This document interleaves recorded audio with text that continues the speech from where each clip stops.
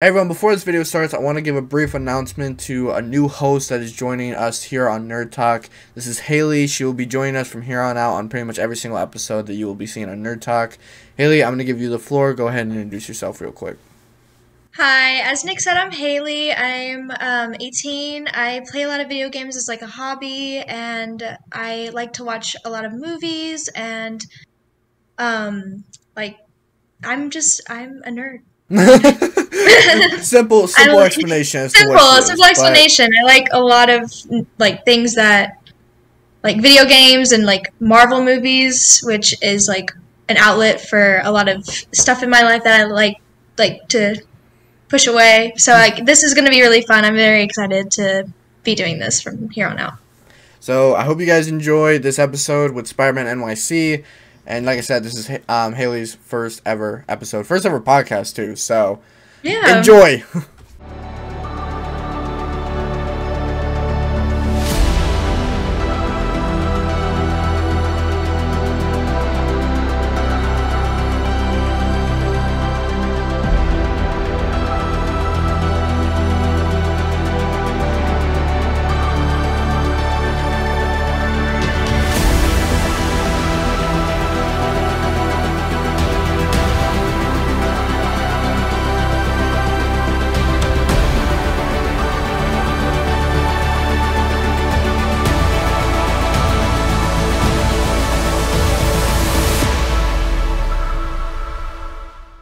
Hey everyone, and welcome back to Nerd Talk, the internet show where we take a deep dive into all things nerdy, including movies, games, comics, manga, etc., etc. Starting today off, we are welcoming another guest onto the podcast with Spider-Man NYC, otherwise known as Jeremy. He's a social influencer on both TikTok and Instagram. He does Spider-Man cosplays, and you can catch him playing Spider-Man and Spider-Man Every Hour, set to release later this year. Jeremy, welcome to the show, man. It's great to have you here, buddy. Hey, thank you for having me. And you're Nick, and this is Hailie. Nice to meet you both. Nice to meet you, man. Getting right into it, just, how are you feeling? How's everything going in your life right now?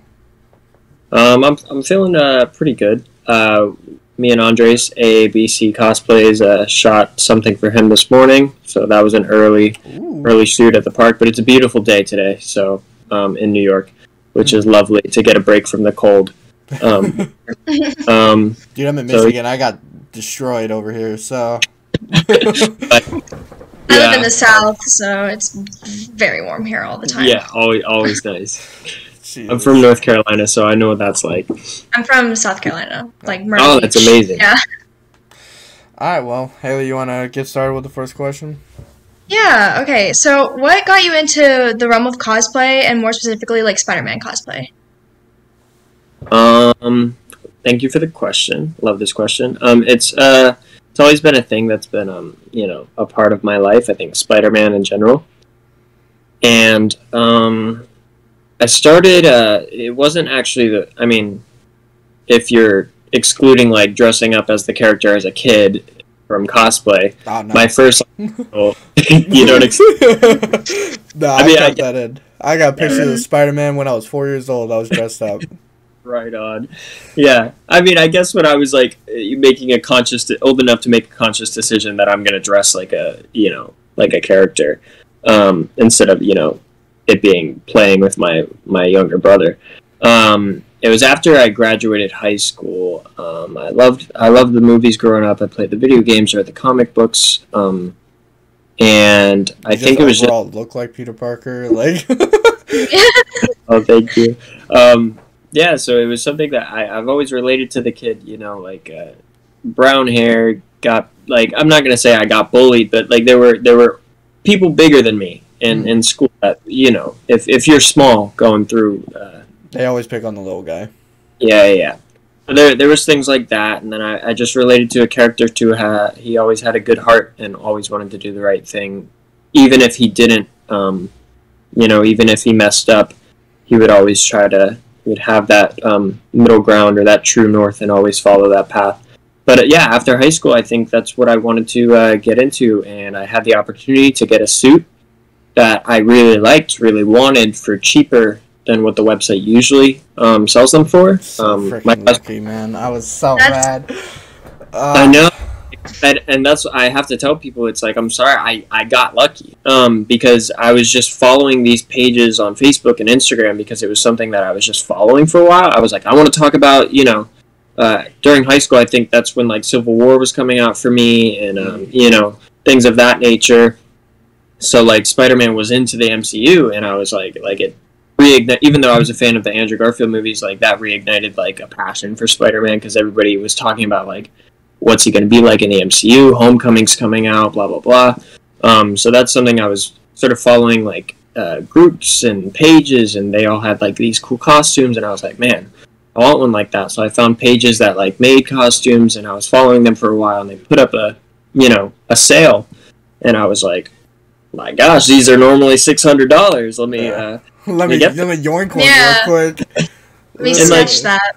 It's a funny story, because I used I had to justify the purchase for myself, because even though it was like $130, which is much cheaper, it was still like, I didn't have a job yet. I was just like, so I was using my savings that I got when I turned 18, I believe. My grandfather would like give me $100 every year until I was 18, and then I could actually own that money. So I had a couple like $1,000 to like start a savings account. And the first thing I did was, like, buy a Spider-Man costume. Yeah! Justified purchase. I was like, I think I could use this to get the money back at some point. So that was, what's up, Nora? That's okay. This is Nora, everybody. She's coming in. Hello. Hello. Oh, wait, is that who plays Gwen? Yeah. Oh my god, hi! Hi! I was like, wait, why does she look familiar? I was like, that's awesome. Yeah, man. That's girlfriend Nora. Oh, but yeah, cool. I justified it in my head. I was like, I think I can make this money back through doing like birthday parties or events or stuff like that. And I don't like charging people all the time, but like birthday parties is one thing that I'll be like, yeah, I need a couple bucks for this.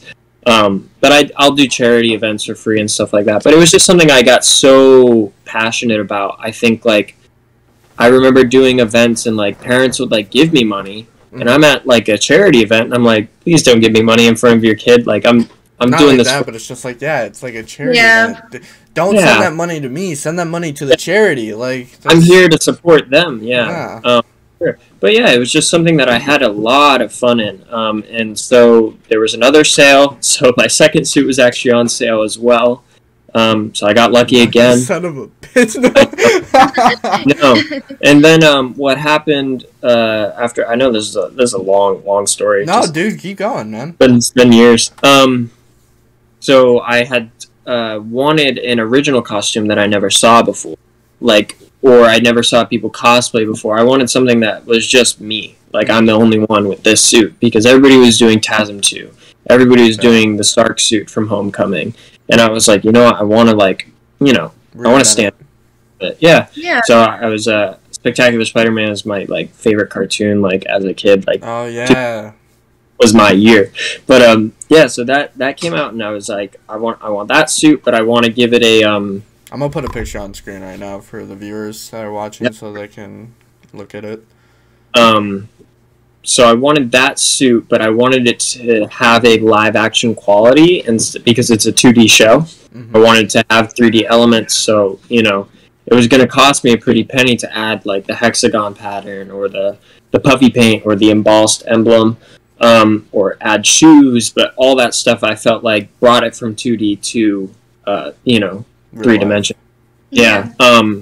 So it costs around $660, and then the face shell alone was $130, so it was around an $800 suit. That was one thing I wanted to bring up to you about, because Spectacular Spider-Man holds a special place in my heart too. John Burbank is not John Burbank, Josh Keaton is one of my all-time favorite Spider-Man of all time. So yeah, when I saw, because I followed you before Lotus and everything, before even NerdTalk. I had just been following you because I thought your cosplays were cool.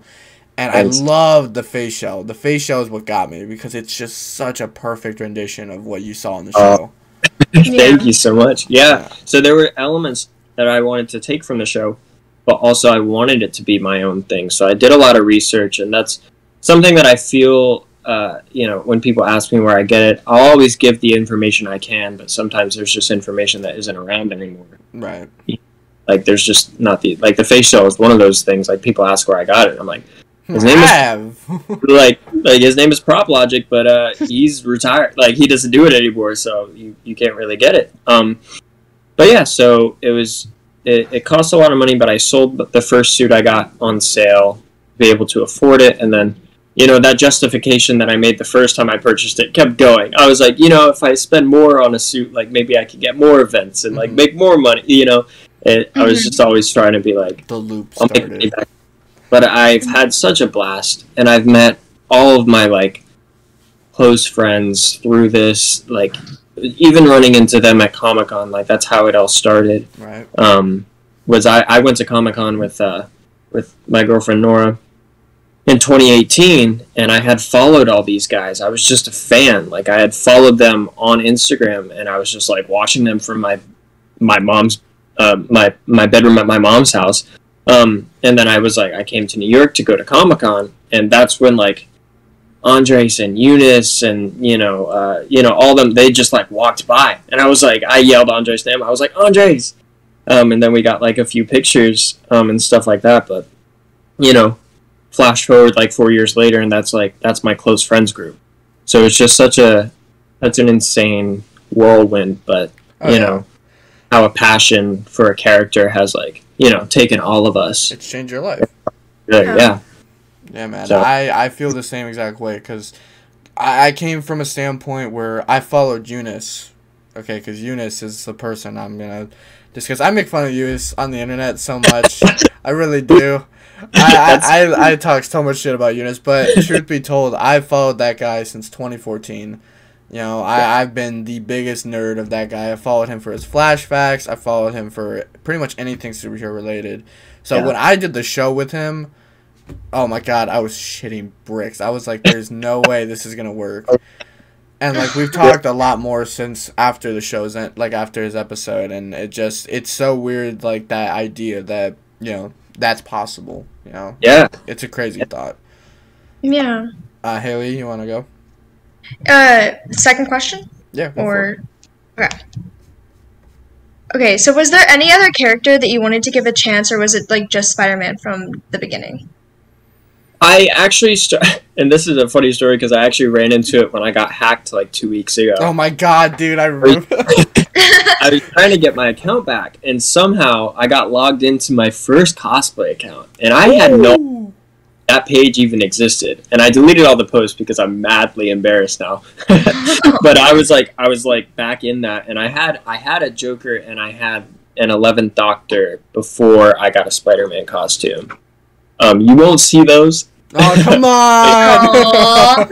But I still do have like the Heath Ledger, hexagon shirt and the orange or the green vest and the purple jacket, and then I have all that stuff, and then I had the Doctor's red bow tie and his sonic screwdriver and a brown overcoat. So I did have two characters. I was just like very passionate about like whatever I was a fan of. I was like I wanted to act when I was, and I still kind of do. I still enjoy it, but I had wanted to act out of high school, so that was like the way I got to express it was through characters I really enjoyed.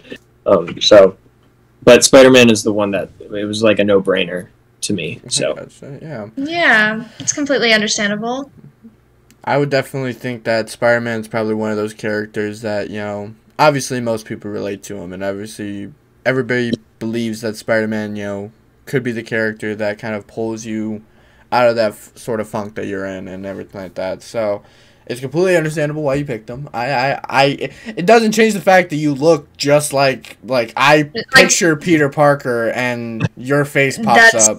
Yeah, Thank you. Exactly him. Seriously, it's scary. Like I've literally had like ideas for like Spider-Man scripts and Spider-Man stories, because I'm a screenwriter and I love to do that sort of thing, and I've pictured how I want to do it, and John Burbank, who played Spider-Man in the PS4 game, and Andrew Garfield are like the three people that keep popping into my head when it comes to like writing a Spider-Man story. So it's just you fit the role, my guy. Yeah, for sure. But getting into Spider-Man Every Hour, because I kind of want to discuss that a little bit. What is something that you can what's the general premise that you can tell us about Spider-Man Every Hour? The general premise is just this. I kind of explain it as like a peek through. Like it's just kind of you're looking through a peephole at this window. I'm not trying to do a arc from the comics. I'm not trying to make a long story shorter. It's very much like that feeling of you going to the comic book store, you pick up an issue you know nothing about, and you read it, and that's the end. Like that's like it's not a to be continued. It's like it's a short, simple, sweet story. So you're kind of looking at this window of Peter Parker, like if you picked up one of the, original comics, and you just read it, you enjoyed it, you soaked it in, and you're like, wow, that's an amazing character. That's kind of what I'm going for here. That's why, I market it as such. But it's just kind of a look into basically this moment is what I've pinpoint before what I like to say when shit hits the fan in the comics. I don't know if I can cuss on YouTube, but whatever. You can cuss. Yes, you can cuss. All right. But that moment where things start happening and he finds out Harry is Green Goblin, and Captain Stacy meets his demise, and then later Gwen Stacy meets her demise. So it's like right before these things start hitting him back to back to back. The only real thing that has happened to Peter has been Uncle Ben. So that's the window we're looking at, and he's very confident in himself. Like nothing after Uncle Ben, he decided with great power comes great responsibility. That's what he's going to do. So he's confident as Spider-Man, but doesn't know how to separate the two. It's a juggling act that he's having a very hard time doing, but he's not aware that he's having a hard time doing it. I think that's such a Peter Parker thing. Oh yeah. To be so confident in something, thinking you got the world on your shoulders and you're rocking it, and things are falling apart without you realizing it. Mm-hmm. So that's kind of what this story is he's at a point where he's very confident as Spider-Man, very happy with what he's doing as Peter, but people aren't happy with him, if that makes sense. So Gwen doesn't know that he's Spider-Man, and she's the questions of where are you going, why do you show up with bruises, these questions why are you showing up with your ass beat, Peter? What happened? these concerning and then she starts questioning his love for her because he's disappearing, he's not there as Peter, and she doesn't know he's Spider-Man. So it's such a tricky thing, and I always tell people I think that Peter and Gwen, even if Gwen didn't die in the comics, would not work out together because Peter was never honest with her about being Spider-Man. Yeah. So that's sort of what it's about. And by the time that he was honest with her, it was kind of too late. It was a little too late. You already set. You can't go into a relationship with that foundation. You have to. That's why him and MJ do work, is because she knew from the get-go and accepted it. Mm-hmm. He never gave Gwen the opportunity to accept it. Right. When you lie on top of lie, it gets very hard to yeah, and it gets hard to recover from. It becomes a poison. Yeah. So that's where it's at. So it's a fun little look, and there's still it's not going to be draining or whatnot. It's gonna have those fun Spider-Man moments, but it's also going to be juxtaposed against those somber Peter moments as well. So I think that's how I would describe it. Nice. Yeah, for sure. So, what out of all the Spider-Man suits that you own, which one is your favorite? It would have to be the most expensive, so it would have to be Spectacular, because that one was made by me. The ones I got on sale, not a lot of people know this because they'll ask me questions about what I did to it. I didn't do a single thing to the costumes I got on sale. They came as is because they were cheap. And they still look amazing. I'm very lucky that they still look phenomenal. Oh, yeah.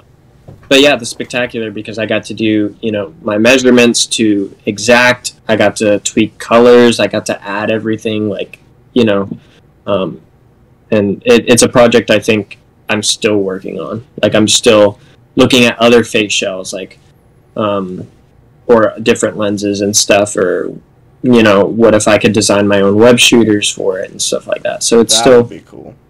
Yeah, That'd be really things I'm looking. Well, bouncing off of Spider-Man Every Hour, another film project. You know, obviously, you are aware of Spider-Man Lotus, and you are aware of everything that's going on there. I don't want to, you know, make this episode all about Lotus, because obviously Lotus is a whole other project, and I do not want to keep known as Lotus guy, so I'm going to just try and skip off this as fast as possible. But what was it like being with the cast and crew when they were filming Lotus in New York? It was a blast. There were a lot of different personalities that just kind of like meshed very well. And I think, you know, those people were, you know, nervous to meet us as much as we were nervous to meet them, which is cool. But yeah, it was such a blast. And I think Gavin is such an amazing person and thinker and director. So just seeing his vision come to life and is inspirational, to say the least. But yeah, so first day they got here, they helped me on Every Hour. And then, so Gavin and Warden and Tuin and Mariah and, you know, the whole crew were on my set. And that was stressful for me, because that's the first time as a director, I guess. I was in charge of, like, you know, almost 20 people plus props plus, you know, a location. So, but it was kind of nice to have them there, knowing that they were also, like, we were learning off of each other. Like, I'm glad Gavin gets to see how I get to do it, and then, like, I can watch him and, like, pick up on things that he, you know, it's kind of like, added into each other's project. Yeah. So and just like filmmaking in general, we're not professional. So, like, every experience is a learning experience. So they were on my set, and we got everything we needed done that day, which is a blessing, and all thanks to, you know, them. And Tuin was such a big help with organizing and all that. Of course, Tuin was the fucking organizer. Of course, she was the organizer. Of course. Like the mother of the literally, dude. She came on the show. I don't know if you watch it, but she came on the show and, like, had the nicest, like, living space. And then she was, like, showing us her comics and had, like, this, like, nice assorted box. I'm like, what the heck? Like, I thought I was a clean freak. But oh my god. She's intense, but she gets the job done. She's a very helpful. But yeah, so they did that, and then we wanted to take a break. Like, they had a few days before Lotus shooting even began. They were getting settled in New York, and I was like, you know, it'd be a blessing if you guys can come and help me on my set, and they did, and they accepted. So after that, after we wrapped, we, you know, bought a couple pizzas, headed out to the park, and just, like, you know, got to know each other. And I think that was the majority of, like, the time spent together was very personal and low stakes. So it was very nice to get to know these people instead of it just being work. Mm-hmm. We were working, and we were developing ideas and, you know, helping each other's films, but we were also, like, becoming closer to each other and, you know, building relationships. I don't know if you know, like, this house that I'm living in, Tuin was over last night. Like, her and Nora are very close friends, and I think they just went to a coffee shop. That's why Nora was in here grabbing something. But yeah, so lasting friendships, I think, and we're talking about projects moving forward. Like, you know, me and Gavin will have conversations about we need to make something together one day, or Tuin wants to do a short film, and, you know, so really cool things. And it's nice to meet like-minded people, especially when it's like you all love Spider-Man. Like, that's just that's the cherry on top. That's the cherry on top, man. Yeah. So, like, going off your Spider-Man Every Hour, that sounds like really cool. I could not imagine being that creative, because I'm not. But, like, what are some inspirations for Spider-Man Every Hour? I'm still in the process of getting a complete. I don't think it'll ever be complete, actually. Let me rephrase. I think inspirations are constantly coming to me. Like the other day, I was literally, because I want this opening to stand out. I want the opening to be like, you're in this, like you are immersed in this world. So I was watching, some 1960s film openings with like, they have the credits and they'll have like cool artwork, trying to get inspiration from that. And then a few months ago, I was looking into fashion or what the cars were like, things like that of that nature. So it's very much inspiration comes in all different shapes and sizes. Yeah. So it's like, inspiration for editing of the film comes from one thing, inspiration for look of the film comes from another, and then, obviously I look to, some of the original comic books for the Spider-Man aspect, and also drawing from my own personal experiences and my own relationships. So inspiration is kind of everywhere, and I like that. That I can kind of look anywhere and you could pull something positive out of it, and you can have something that goes with you into the next project or enhances this one. So it's a constant thing. But as far as like to simplify the question, I guess like movies and such. Movies. Where'd you get inspiration from? Movies. Yeah, for real. There's some of my favorite directors. I think you probably, if you follow my page, I love Zack Snyder, and that's a controversial opinion in this. Watchmen is one of my favorite movies of all time. Amazing. So I think like as far as I think he does a really good job at making you care about the characters with just setting a tone. Yeah, he does it. He does very, and that's kind of my opening won't look like a Zack Snyder opening, but it's gonna like. He has really good openings. He gets you into the universe like in the first 2 minutes, and that's something I really admire about his filmmaking style. And then I think Edgar Wright is another one that I like. Oh. He does a lot of like comedy through editing and timing, opposed to verbal comedy, and I think that's a very cool thing to do with a character like Spider-Man, like situational comedy, opposed to like him always saying a quip. Dude, Edgar Wright, such a phenomenal director. I love that man. Yeah. Oh my god. But yeah, I mean, there's short answer everywhere. Everything inspires me if you look hard enough. You have a wide variety of inspiration. Yeah. If I can ask real quick, only because you said earlier that the inspiration behind Spider-Man Every Hour also came a lot from the 60s comic books, and that's kind of where you're drawing a lot of your, like, the look and the aesthetic of the story. Why else, if you can explain, why else did you choose the 1960s as a year place for Spider-Man Every Hour? This wasn't actually me. This was the co-writer Zach, who is Atlanta-based, who is the one who like cast me in this project. So we had tried to do a few versions of this thing, and it's been going. We've been trying to get something off the ground for about 3 years now since I moved to New York.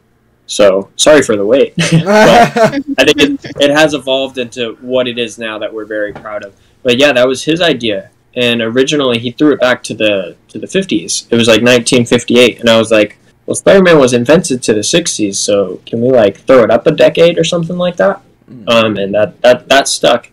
And I think it was such an intriguing thing to do because it's an interesting, very interesting take, because just like, Spider-Man obviously was created in the 60s, and like, the technology of that time was obviously definitely affecting the comic books. So now that we live in a modern world, it's a lot different to create a version of Spider-Man. So going back to the original, that's a very interesting play. It was very nice as a writer to put yourself in that box, because what I had found in my the original scripts didn't have like a period set date. So I was writing scenes like Aunt May calls Peter on, like, he texts he texts Aunt May, blah blah blah. Like he's using his cell phone a lot. Like he's answering the phone as but it's like you don't have that technology in the 1960s. Like cell phones don't exist.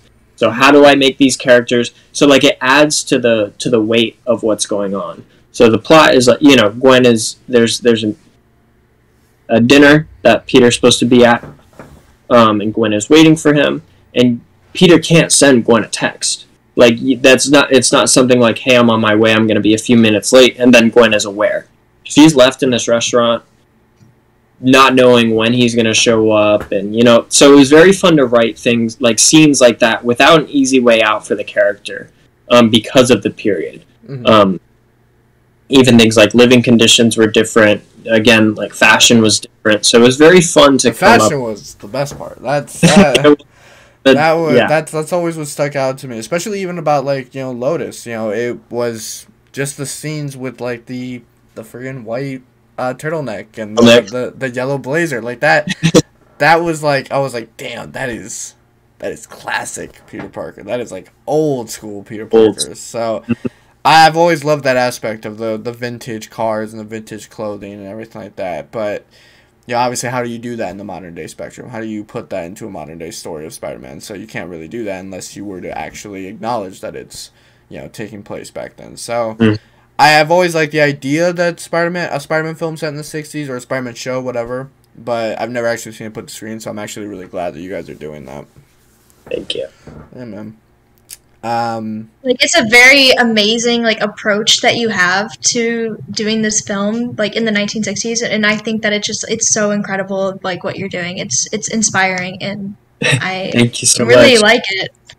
It is very nice. It's out there. That's the drawing it's different point. It's very different. It's not something you see all these creators, and I'm not trying to bash on other Spider-Man fan film artists or anything like that, but you see all these different renditions of the same story, of the same character, the same timeline, everything like that. You never really see anything strongly different. And even though this is a Peter Parker story, and we've seen a bunch of those, it's something that it's a version of the character that we've never actually come about and that we've actually seen, unless it was written on the comic book page. So it is a very interesting idea. What were some ideas that you wanted to put into Spider-Man Every Hour that you can tell us about, but that didn't unfortunately make the drawing board? I'm trying to think because it's been so many different things at this point. I'm trying to separate the versions. I don't know. I'm pretty happy with where it's at right now. I think there's something that we will see if we can do, but it's not something I've thrown out the window yet. Right. But everything else we have two more live action scenes to shoot with Spider-Man, and I'm waiting for the weather to not be. Today is a good sign for me. That means I could get the ball. But 2 more live action Spider-Man scenes that I'm looking forward to, and they were added maybe 2 months ago. But they're very, very integral to the core of the story, because there's been things that I guess the things that were thrown out the window were things that wouldn't have made it as good as it is at this point. So the things that are gone now is basically we were going to have, I was going to be Spider-Man in a few, shots, but we were going to do VFX heavy for the action portion. But so if we threw anything out of the window, it was that, and I was like, I want to put on the suit more and be on top of moving vehicles and try to learn, fight choreography. So I think that's the stuff we throw out the window is stuff that would have made it simplified, and we're getting a little, we have to learn new tricks and new techniques to get the rest of this. What does the choreography look like for this film? Because obviously Spider-Man is a very tough character to kind of nail in fighting, because it's either practical, CGI, or a combination of both. And it's very hard to nail that idea. So what would the choreography look like for that kind of character?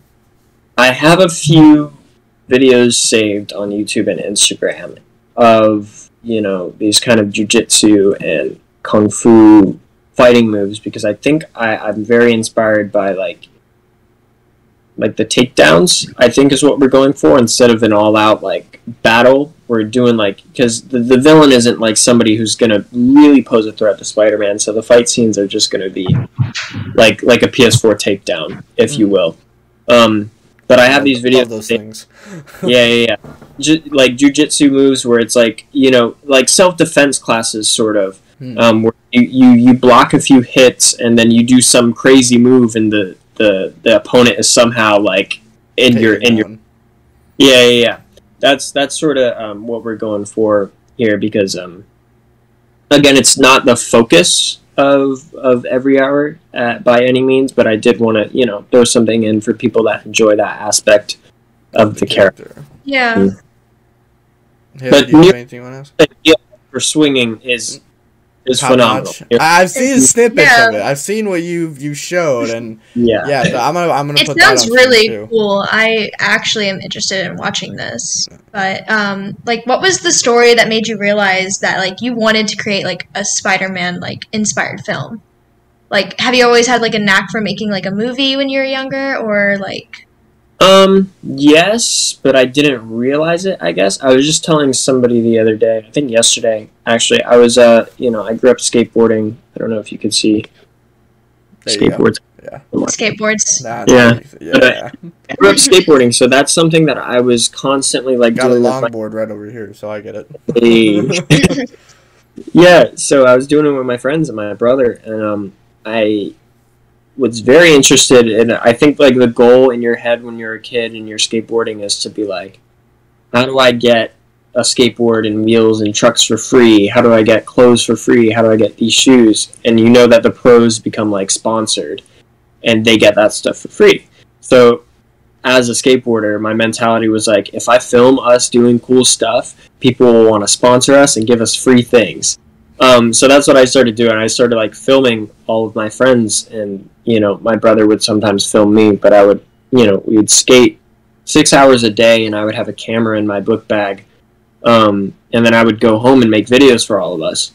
And you could find these YouTube channels. I don't know. It's like, no, I'm not saying the name. Like, say it. They're embarrassing, but yeah. So I was always like editing and making these videos, and then I would eventually like make montages for me and my friends hanging out. Like my first trip to New York is documented, and it's on my YouTube channel. So I guess like filmmaking in general didn't hit me until I lived here, and saw how interested in it I was, because like I said, I wanted to be an actor. That's why I moved up to New York. And then I did a few auditions, and I would receive scripts or screenplays, and I was like, you know, I don't know if I'm the person that can be in service to everybody's story, because I'm so passionate about telling my own. So it was very hard to me to be like, I'm going to dedicate 6 months of my life to this other person's work, when there were things inside of me that wanted to be, you know, brought to light. It's like, you have your own stories. So I think filmmaking has been an outlet for me to do that. And then I realized that I was like, oh, I always have a camera with me, and I'm always recording videos. So it was like a no-brainer, and it's like been a part of my life for over, you know, 12 years probably. But it was just something that was like always like, oh, what do I want to be? What do I want to do? I don't know what I want to do with my life. And it's like, there's a camera around my neck while I'm saying that. And they're like, all right. But yeah, a Spider-Man story in specific, you know, always been something that has been in the back of my head. It's never, you know, life happens and focus on work or school or paying rent. But, you know, if given the opportunity, of course, you know, that's something I would love to portray, a character that's meant so much to me. And try to tell a story. So I think like it was bound to happen eventually. I don't want to say like it was inevitable. Yeah, it was like Thanos. But yeah. So it just you know, like I said earlier, Zach asked me on Instagram, and I was like, yeah, of course. Like I would love to do that. And we've gone through, you know, like I said, different versions of this thing, and it has evolved into, you know, what we're looking at putting out now. But it's been a collection of you know. And I think everything that everybody does as humans, it's like a collection of, you know, everything you've done in your life meets at a certain point, and that's like, and then it begins to blossom. So, you know, skateboarding 12 years ago with my friends led me sitting here talking Spider-Man to being Spider-Man. Yeah, being Spider-Man. But it's just crazy to think about, and I've it's been such a great and rewarding experience, I think, because these are things that I look at now, and everything I look at, I'm thinking of ways that they could be used in my future. So, like, making every hour now might introduce me to something that I use on this film. 20 years down the line, maybe I'm in Hollywood. Man, I'm gonna see this man in the MCU. No, For real. And I'm just like, I have the tools. Like, I did this 20 years ago. Like, you know, a problem arises, and it's like, wait a minute, I did this on every hour. You know, or like, you know, I did this while I was skateboarding at 13 years old. So it's like everything you do kind of like equips you for what's next. So everything coalesces. So like even this podcast for you, it, like, blow up one day and you become like this is where you start. Like, it's just such a humbling thing, but like you are learning things like as we speak. Every podcast you do, you are better than the last one, and that's just such a cool thing in everything. Compliment. Appreciate it. I just want to say you're a very well-spoken and like inspirational individual that like I can see a lot of kids looking up to one day, and like that's it's amazing. Yeah, he literally dresses up as Spider-Man. Like, it's a no-brainer. He's gonna be big one day, and I can already see that. Yeah, man. Like I said, I followed you for a while. You know, I think of you as a good friend now, but you know, it's been a crazy thing, you know, because I've seen you grow, man. You're getting bigger. You're growing there, and like it's going good. I'm happy for you, man. Thank you. Not a problem, man. But with that being said, I'm gonna ask the final question on our end, and we're gonna go to the fan ones. This final question is something that Nerd Talk fans around the world will kill me if I don't ask, because I ask it every time I do an episode. But I've twisted it a little bit, you know, for Spider-Man Every Hour. If you could describe Spider-Man Every Hour in one word or less, how would you do it and why? Or less? How do I do that? Exactly. My point, exactly. Fine, we'll do 3 words. 3 words. How about that? All right, let me think. Yeah, I did this with Lotus, and if I didn't do this for Every Hour, they would kill me.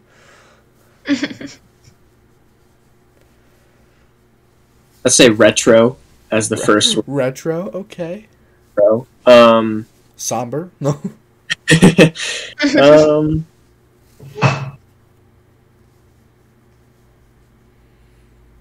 Fun. Is fast paced one word? Is that a dash in there? That's a technicality. That's a technicality. I don't know about that one. It's not a word. Fun, fast paced, and what was the first one you said? Retro. Alright, I see it. I see it. Well, yeah, of course. Very. The retro one kind of giveaway right there. Yeah.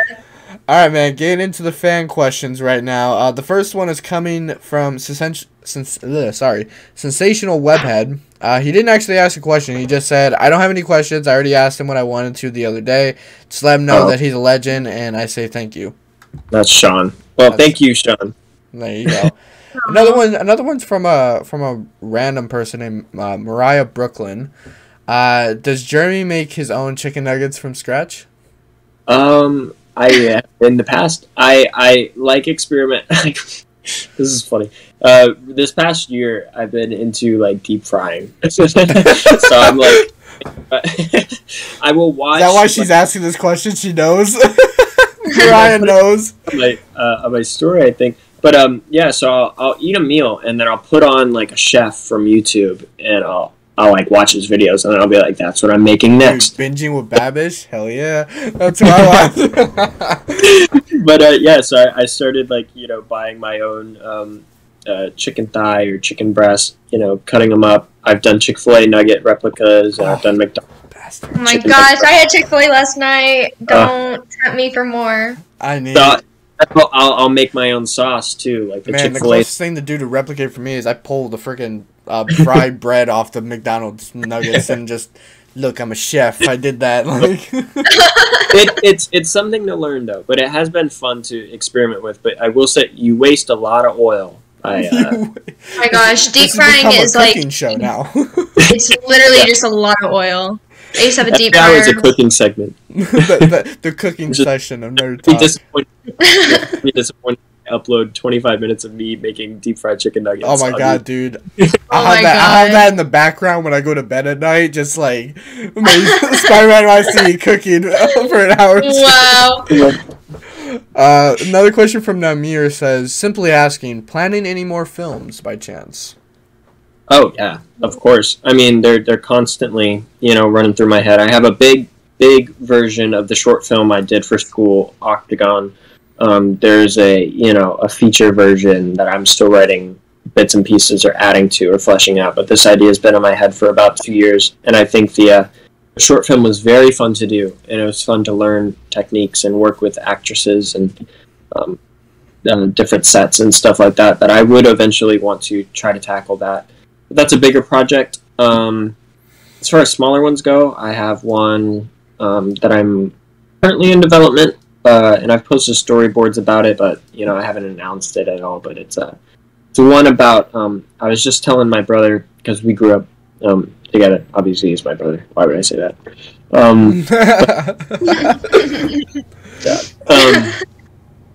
Yeah. So my mom was always trying to get us to take like self-defense classes because, like I said before, we grew up like smaller. We were smaller boys. I mean, my brother's huge now if you see him, but yeah, she always wanted us to take like self-defense classes. So this one is about a mom seeing her son get picked on, and she wants to sign him up for Taekwondo classes.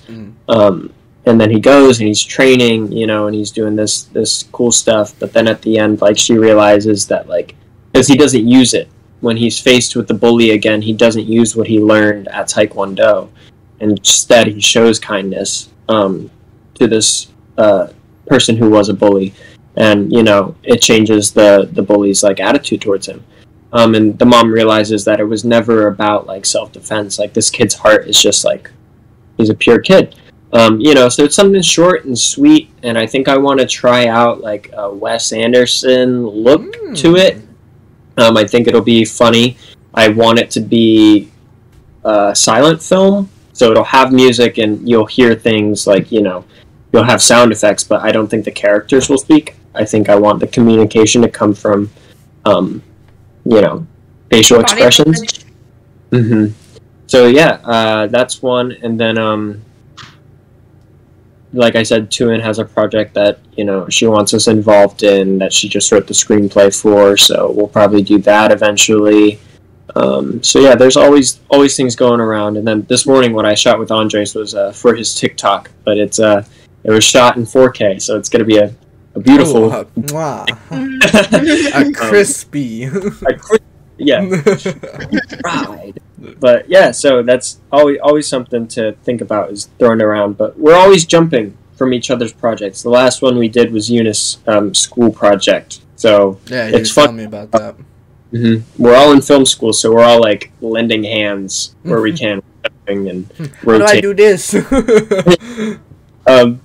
So yeah, it's been fun. But yeah, those are a few that I'm thinking about. Nice, man. Another question from H. Taylor. I hope I'm pronouncing that right. I apologize if not. Been waiting for this one. Question: what films would you consider your all-time favorites, and what influences your filmmaking style?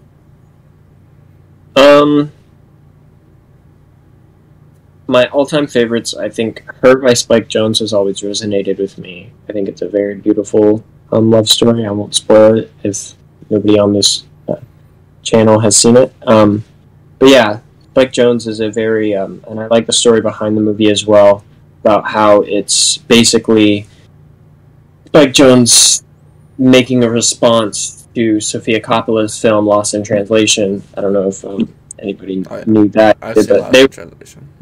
Yeah, so they were married in the early 2000s, and they got divorced. And Lost in Translation, nobody is quite sure. She hasn't spoken about it.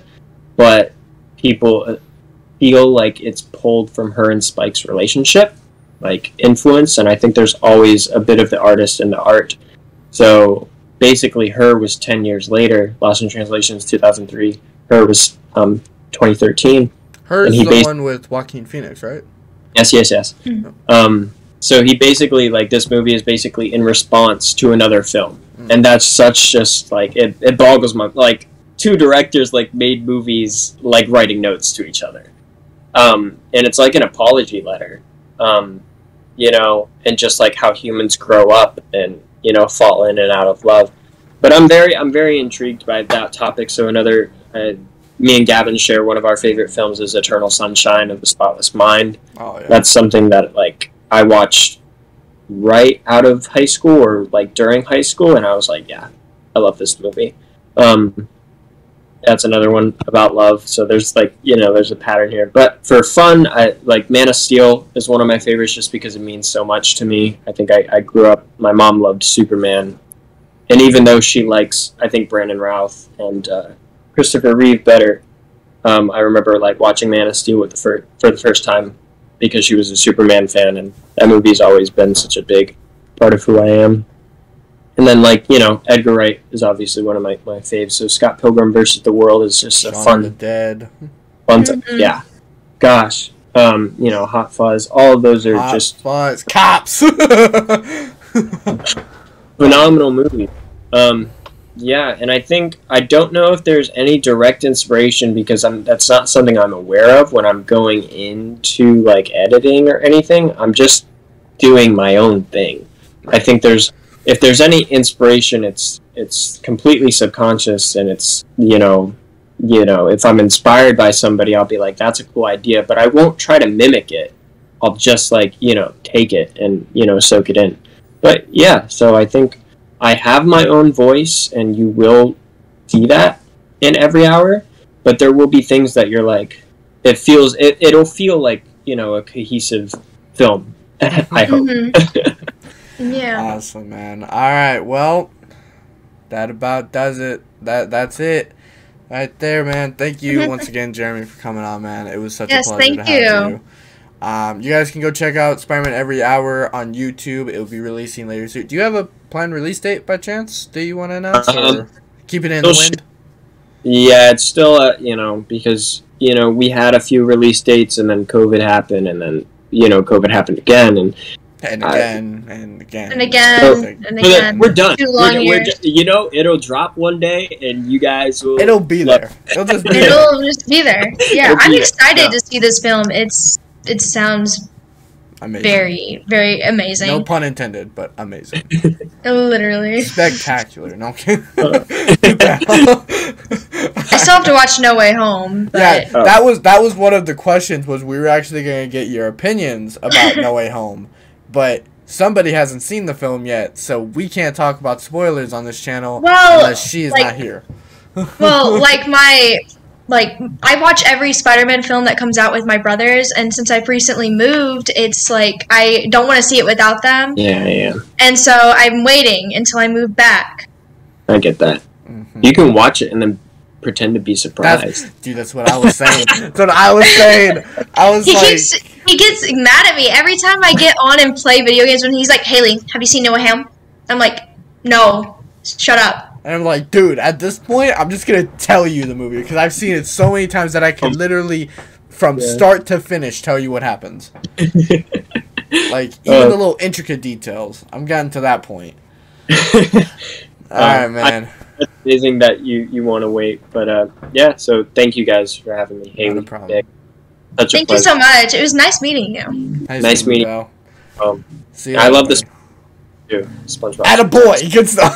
Yeah. Alright. You guys have a good one. You too, man. You as well. Bye. Have a great day. Before we get started, do you have anything you wanna say real quick? I don't know if you're also aware, this also goes at the end of the video. So all of what you just said, it gets sent to the end of the video. Sweet, no worries. Just thank you for having me.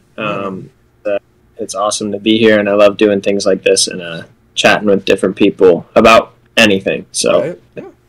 Yeah. I'm glad to have you, buddy. All right. Game started. 3, 2, 1.